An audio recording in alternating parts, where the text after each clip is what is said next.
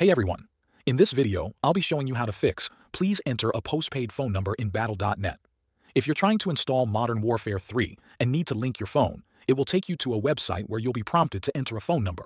After entering, you'll see an error saying the phone number needs to be postpaid or something similar. Make sure the number is entered correctly.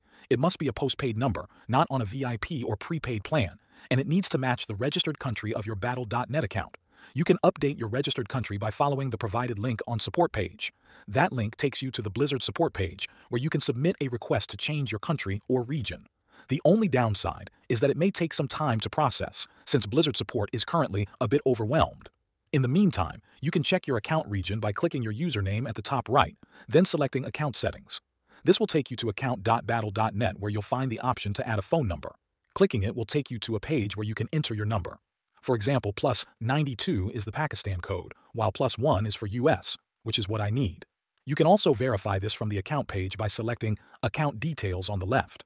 There, you'll see your current region listed. In my case, it shows the Pakistan. What I need to do is contact Blizzard support and ask them to change my region, using the link. You'll need to complete identity verification, which may include confirming previous purchases and other details. Then you can attach proof of residency along with a brief description requesting the change, like switching your country to US, for example, and submit the request.